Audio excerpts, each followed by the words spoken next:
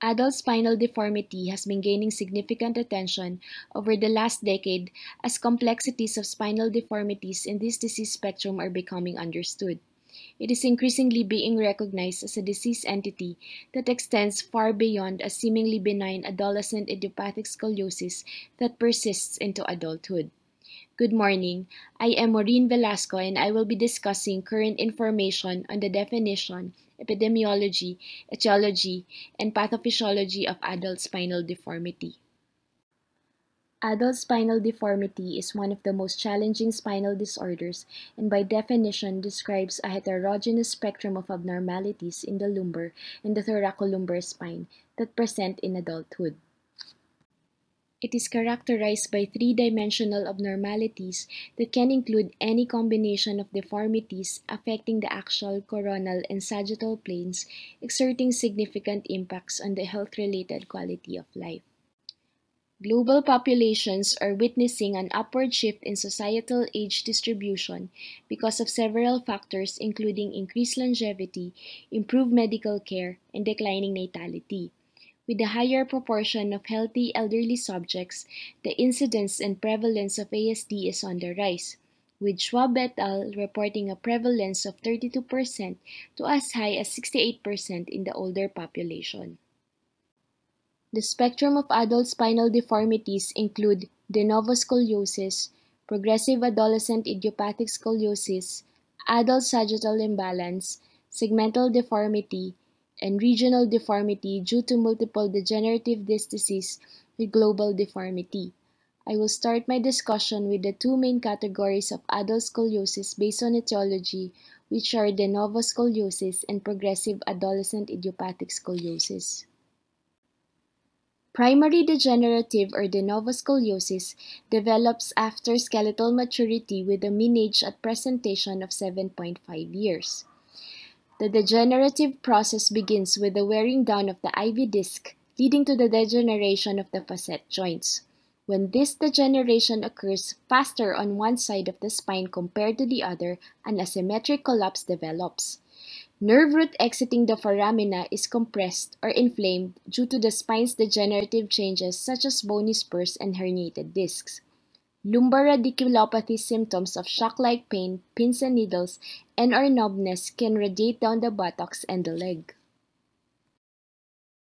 While on the other hand, idiopathic or residual scoliosis is a long-standing deformity and sequelae of developmental deformity from childhood. To understand further the pathology of each category, let me compare the features of each type. While a widely accepted classic pattern is attributed to idiopathic scoliosis, the same cannot be extrapolated to de novo scoliosis. More vertebral segments are involved in residual scoliosis in contrast to de novo scoliosis. The thoracic spine is commonly affected in residual scoliosis, whereas de novo scoliosis is localized in the lumbar spine. Residual curves are typically of larger magnitude than those seen in adult degenerative curves, but progresses slower compared to de novo scoliosis. With important effects that deformity of the sagittal plane exerts on the health-related quality of life, and with the recognition of lumbar lordosis as a key driver of adult spinal deformity, another category in the spectrum emerged. Adult sagittal imbalance can be summarized as the spine losing the sagittal curvature that manifests as loss of lumbar lordosis, forward leaning of the trunk, and posterior rotation of the pelvis. Diminution of lumbar lordosis can be caused by several factors including degenerative changes and iatrogenic changes. Lumbar degenerative kyphosis is considered a form of sagittal imbalance caused by lumbar kyphosis or a marked loss of lumbar lordosis.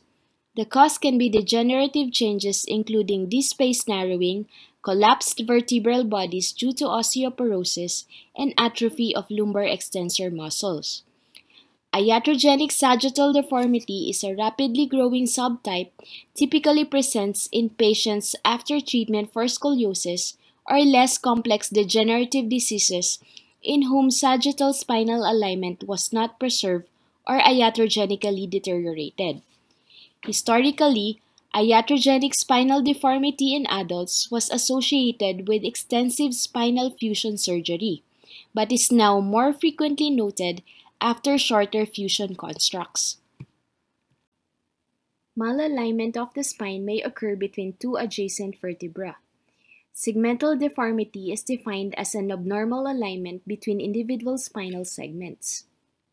In this deformity, malalignment between two adjacent vertebrae may be translational, such as in the case of spondylolisthesis, sagittal and segmental kyphosis, coronal and axial in the case of lateral listhesis or rotatory subluxation. In view of treatment considerations, it is crucial to consider regional and global patterns of scoliosis as well as sagittal and coronal imbalances. Malalignment may occur within regions of the spine. It is characterized by coronal or sagittal deformity within the cervical, thoracic, or lumbosacral regions. Global deformity results when there is a malalignment between the different regions of the spine. Global spinal alignment is determined by the net interaction of each of the regional alignments. In summary, adult spinal deformity is a complex spectrum of spinal diseases that involves a malalignment at the global, regional, or segmental spinal level in an adult, with etiologies that include persistent idiopathic scoliosis, degenerative de novo deformity, and iatrogenic spinal deformity. Furthermore, the clinical relevance of adult spinal deformity is emphasized on sagittal plane alignment, as patients' health status depend more on pathology associated with sagittal alignment. And finally, adult spinal deformity is associated with a significant negative impact on health-related quality of life in affected individuals. The following are my references. Thank you for your time.